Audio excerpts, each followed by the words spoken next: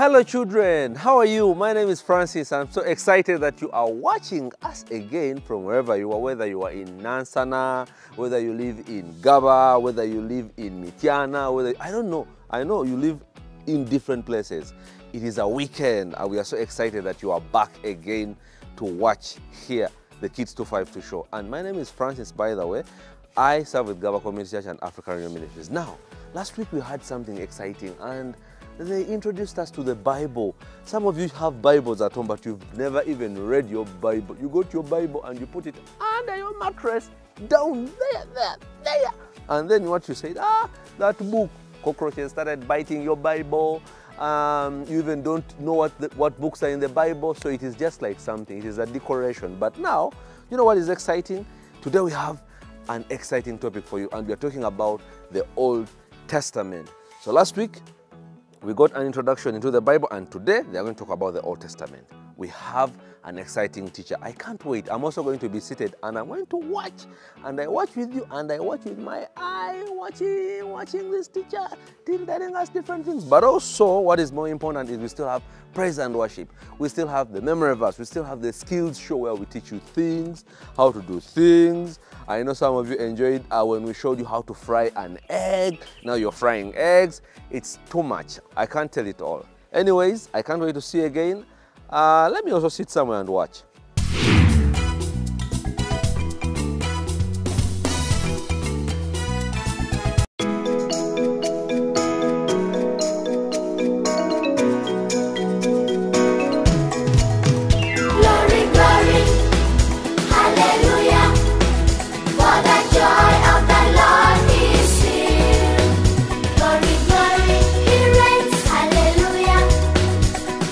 Glory of the Lord has come.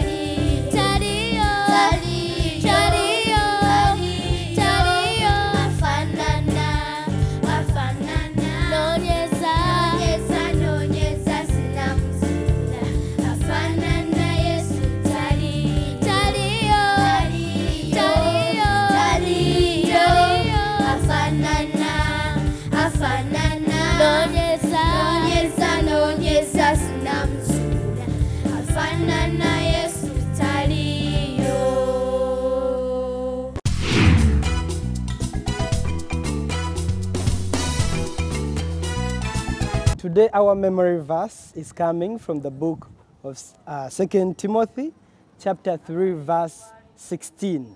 And this is what it says. All scripture is inspired by God and is profitable for teaching, for rebuking, for correcting, and for training in righteousness. Do you know what this means? Okay. So let me try to explain more of how or what the memory verse means. So it is saying that all scripture, meaning everything written in my Bible here and the Bible you have there, or the Bible you've seen, has all come from God. It is God who has taught these Bible writers, the prophets, the apostles, and all these many people to write those scriptures.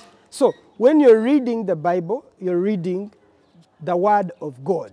And this particular Word of God, it is to help you, to teach you on how you're going to do things, to help you to not to go to fall into problems, because it is like a directing book. It gives you directions on how to live. The Bible also, the scriptures we talk about here, they help, they rebuke, they are for rebuking and correcting. So if someone is doing something wrong and you find them doing something wrong, you can be like, stop whatever you're doing. The Bible says, do not steal. So the word is for rebuking and also for training in righteousness.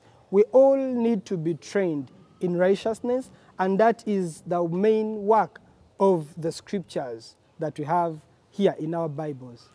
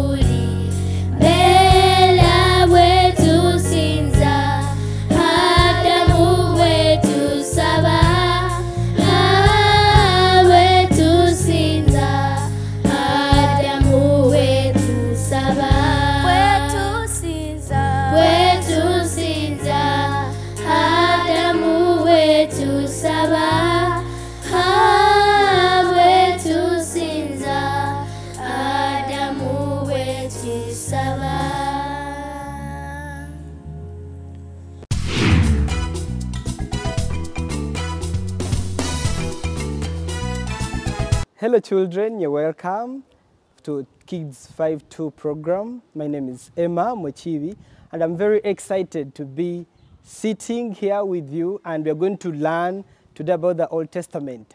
But before we continue, I would like you to sit a little bit and wait and watch a video that is going to come up soon. Genesis, Exodus, Leviticus, Numbers, Deuteronomy, Joshua, Judges, Ruth, 1st and 2nd Samuel, 1st and 2nd Kings, 1st and 2nd Chronicles, Ezra, Nehemiah, Esther, Job, Psalms, Proverbs, Ecclesiastes, Song of Solomon, Isaiah, Jeremiah, Lamentations, Ezekiel, Daniel, Hosea, Joel, Amos, Obadiah, Jonah, Micah, Nahum, Habakkuk, Zephaniah, Haggai, Zechariah, Malachi. Welcome back from the short video. So hope you enjoyed it. So we're going to continue. Our Bibles has two main subdivisions. It has the Old Testament and the New Testament. But today we're going to focus more on the Old Testament, the parts of the Old Testament. So the Old Testament is made up of 4 parts, and it has the Torah or the law, it has the historical books, it has the poetic books or the books of wisdom, and it also has the prophetic books. So the Torah or the law is made up of 5 books, and these are Genesis, Exodus, Leviticus, Numbers, and Deuteronomy. These books talk about very many things. For instance, they talk about the creation of the world, how God created the world in 6 days, and how the man man disobeyed God. It talks about the disobedience of God by Adam and Eve, how they ate the forbidden fruit. The same books talk about the children of Israel, how they were in Egypt in slavery, and then God led them out of Egypt through the Red Sea into the desert. And at this particular time, we see God giving them the law. The law, you people, I'm sure you've heard about the 10 Commandments. Yes, those are part of the laws that God gave to the children of Israel. They were to guide them on how to live well with others and also how to worship Him better. Then after the law, we have the historical books. They start from the book of Joshua. They continue Judges, Ruth, and all those other books. They talk about how children of Israel were able to settle in the promised land. They show how God would punish them for disobeying Him and how God would bless them for obeying His laws. After those books, we go to the wisdom ratings or the poetic books. These talk about how we ought to behave in the community, how we ought to treat other people, how we ought to treat those that are not as privileged as we are. And then after those books, we go to the prophetic books. These have very many prophecies, but mainly they talk about, or they forward tell the life, the birth of Jesus, the life of Jesus, the death of Jesus, and they also talk about His second coming after the end of the world. So that is basically what the Old Testament talks about. And as children, I'm encouraging you to continue reading the Word, continue reading the books of the Bible, because out of this Word, out of the Bible, you're going to become wise. And the Bible says that a wise man brings joy to his family. So I would like to encourage you to continue reading the Bible. If you don't have a Bible, then you can ask mommy or daddy or auntie or your teacher or even your Sunday school teacher to get for your Bible, because as a child, you really need a Bible. Thank you very much. Thank you for watching Kidz 252 program. I've been Emma Mochivi, and we love you all in the love of our Lord Jesus Christ.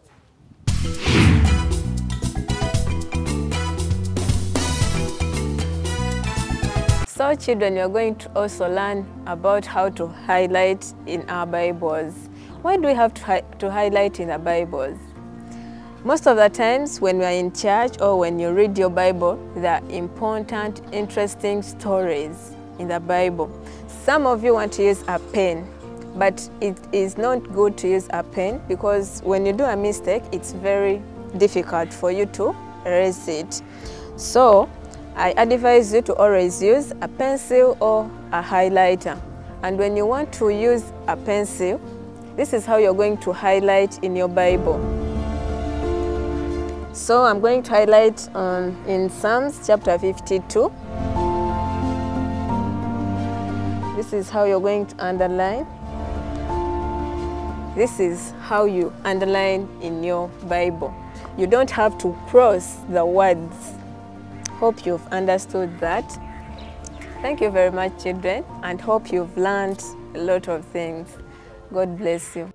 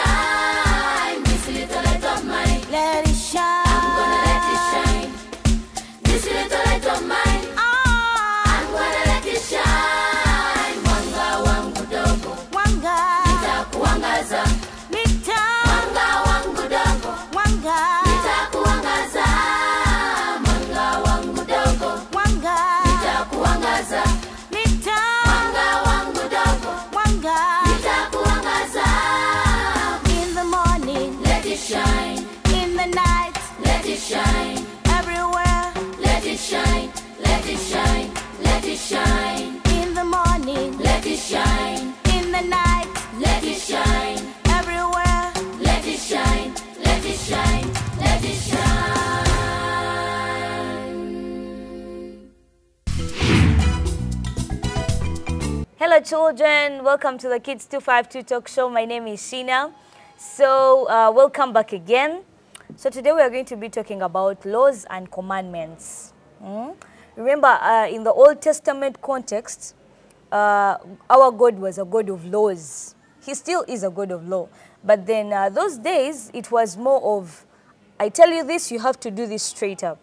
But right now we are living in the grace of God and Jesus Christ, you know. So we have some car space, but I'm not saying we should sin, but I'm saying it's a little bit different. So I have a guest here that is going to help us break down a little bit so that we understand what these things mean. So please, welcome. Thank you. Rita, kindly introduce yourself to the children. Yes, I'm Rita Barunji. I'm a teacher. I'm the head teacher of Maranatha High School. And today we are talking about laws and instructions. Instructions are basically the guidelines given to an individual or a society for the sake of creating order and for the sake of having a very, very well-organized environment. That is the meaning of instructions. Now, in the Old Testament, God gave instructions to the Israelites. And basically, in the book of Exodus, chapter 20, we see God giving them the 10 commandments that we always sing and sing and sing. And when we analyze well the commandments, they encompass or they involve so many things in them. So that is the instructions to create order, instructions to help us to be organized in the society. Maybe at home, children at home, you have to follow the instructions given to you. At school, follow the instructions. When you come to church, follow the instructions. Everywhere there are even in the taxi, when we board a taxi, you know that there are instructions. Yes, there's a taxi you can board and they tell you, pay before you what? You enter. Or maybe you have to pay before you get out. Yes. Yeah, so there are instructions everywhere, and so it is healthy to follow instructions. Why do you think it is important for us to follow these instructions? Yes, we have to follow instructions, basically one, because it is God's command. For instance, in the Old Testament, among the 4 commandments, let me base more on the commandments. Children know very well the first 4 commandments that God gave. And there was the other, that respect and honor your father and mother. So that is, why do we follow instructions? Because it is a command. It is a command. Some instructions some laws are commands.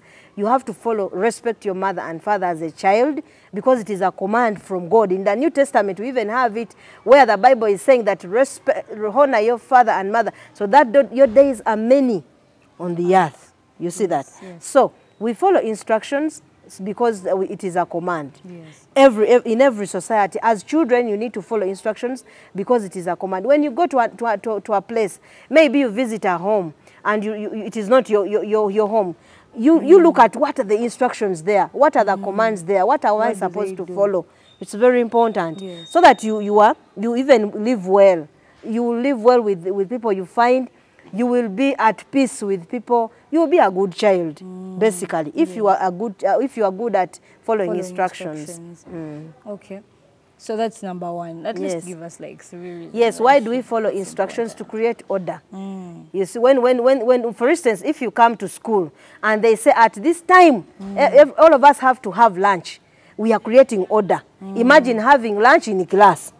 A class time. So if for example, when you're at home, mommy says when we wake up, we have to first to do housework, so that there is order. You cannot sit in a dirty sitting room, or when we cannot eat food when we even have utensils that are not washed. You see that? Yes. So to create order. Why do we follow instructions? To create order. When we are following what is in place, if maybe you go to church and the Sunday school teacher says, children, we are sitting down. When you sit down, there is order. But for example, if they are giving a cake and you are not willing to sit down, you might realize that the person serving the cake will not serve well. There will be a lot of kavuyo. There's a lot of disorder. Okay. So when we follow instructions, there is order. When we follow instructions, there is peace. Imagine you were a child at home and your mother and father, or your guardian, you might be staying with people that are not your parents, and you are always following the instructions. You give them peace. Yes. You see, a child who follows what you tell them gives you peace. You feel peace. You feel at peace. And they are most and you loved. say yes, and you gain favor. When we follow instructions, we create order, we create peace. And also, when we follow instructions, it pleases God. Because God is a God of order. Okay. Yeah. That's why in the Old Testament, those children of Israel, always, wherever they did not follow instructions, God could cause the prophets to come to them. So now, children, we have to follow instructions. Instructions at school, instructions at home, instructions at church, instructions everywhere we go, laws everywhere we go. When we follow instructions, we are at peace, and it pleases God. Yes. God is pleased because who puts the instructions anyway? The leaders. Yes. You get. And God chooses his leaders. And God chooses his leaders. So children, wherever you go, you have to follow instructions. So basically it is peace, it is order, harmony. When we follow instructions as children, we live in a community where we are happy, and everyone is happy with you. Everyone will talk about you. For example, at home, you might be having 10 children. But if there are 2 who are following instructions, those are the ones that are going to make you happy the more. As children, when we follow instructions, your people that you're staying with become happy. Even the teachers at school.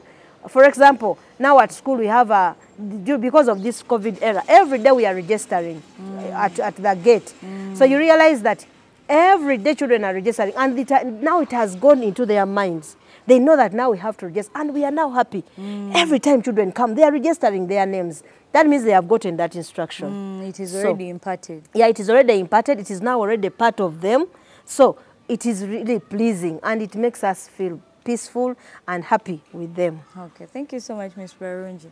So regardless of the fact that there are laws there existing in society and whatnot, us as children, we still break those laws. Why do you think we break those laws? Okay, we break laws. First of all, some of us, if for instance we are in a school as children, not all of us are in homes where there are guidelines. Their instructions. Yes. So sometimes you might think a child is breaking a law or an instruction, yet they don't know. Okay. You see that? Yet they don't know that they have to. There is also ignorance. When a child is not aware of what is supposed to be followed. That is why as parents, you need to lay the guidelines very well at home. Okay. When for example, me, when I want my children to do some work, I start telling them after school. I mean the morning. Okay. When we go back home, we are going to wash clothes. When we go back home, we are going to wash cups. Timothy, when you get your shoes, put them here. You get? Sometimes children don't follow instructions because the guidelines are not clear. We, as parents, we shouldn't assume. It is very wrong. They know. Yeah, for me as a teacher, I've realized it is very wrong to assume that children know what to do. You see that? Yes. It is very important we give clear instructions. Let the children know what they have to follow, even if it is at home. Let them know that at home we start with A, B, and C.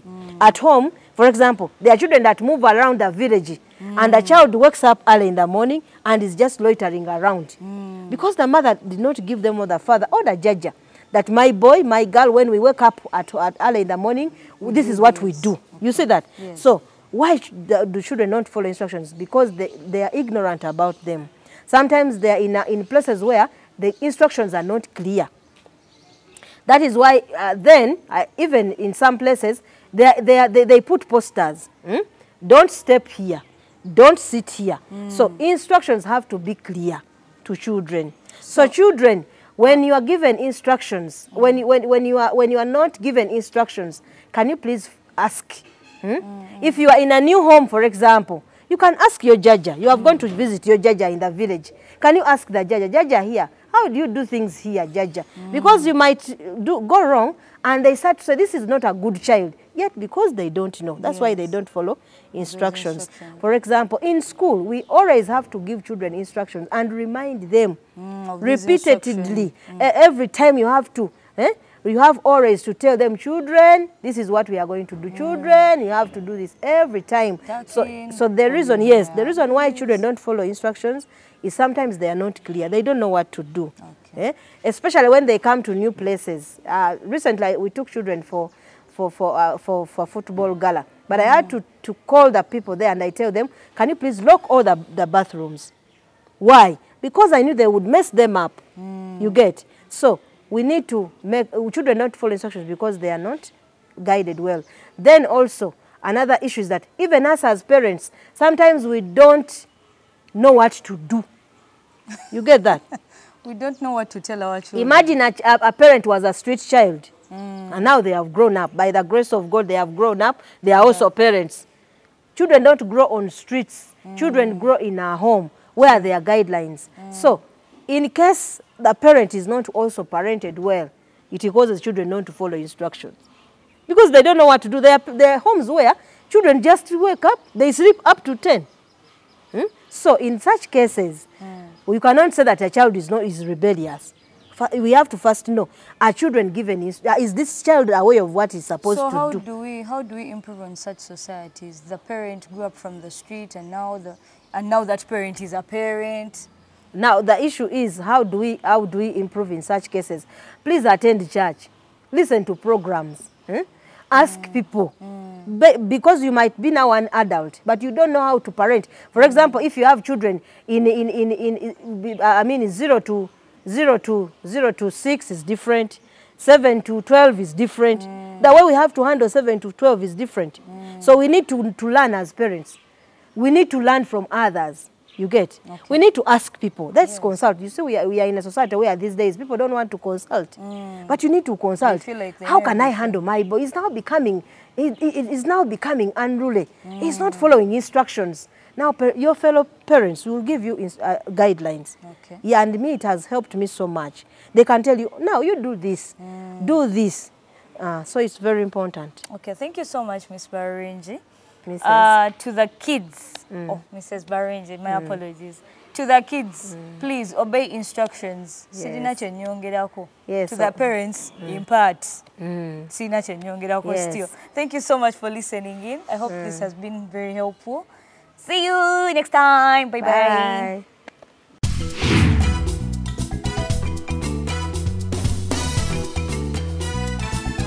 Caring for the parts of the body.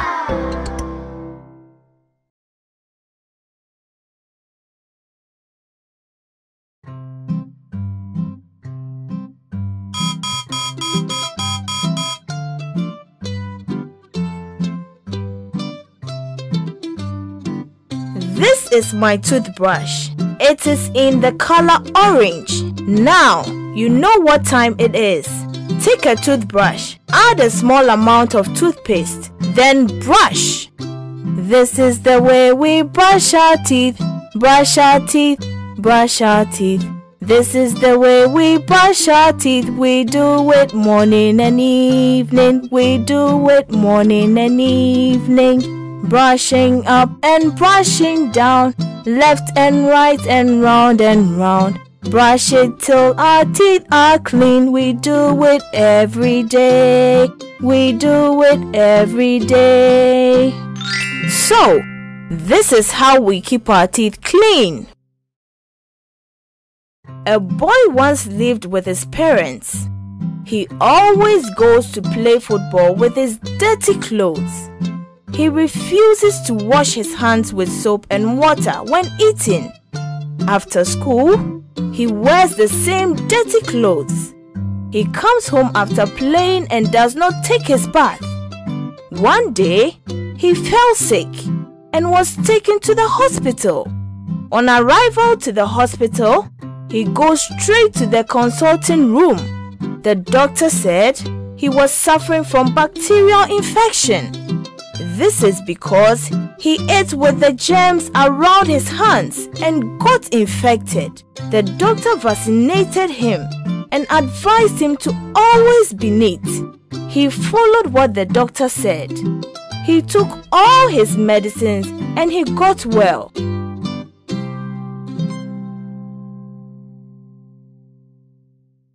Body parts and how to care for them. The eye. Wear protective eyeglasses. The leg. Exercise regularly to keep the legs strong. The nose. Avoid putting objects and our hands in our nostrils. The hand. Wash your hands with soap and water. Ear. Stop using cotton swabs in your ears. The mouth. Lightly brush your tongue to help keep your mouth clean. Children, I hope you've enjoyed our show today. It has been nice and it has been exciting. We can't wait to have you again. By the way, we are now counting on our fingers. You're about to come back home for holiday. I know you're so tired and exhausted. School is very, very tiresome, but you need school. Stay at school, read those books, make sure you're very good children wherever you are, and very soon I know you're coming back. And Easter is also knocking on the door, so make sure read the books. You read faster so that we can. Easter can come closer, okay? Anyways, we can't wait to see you next week. I have been Francis and I'm so excited that I am part of this Kidz 252 show. Till next time, bye. Bye-bye. Bye-bye.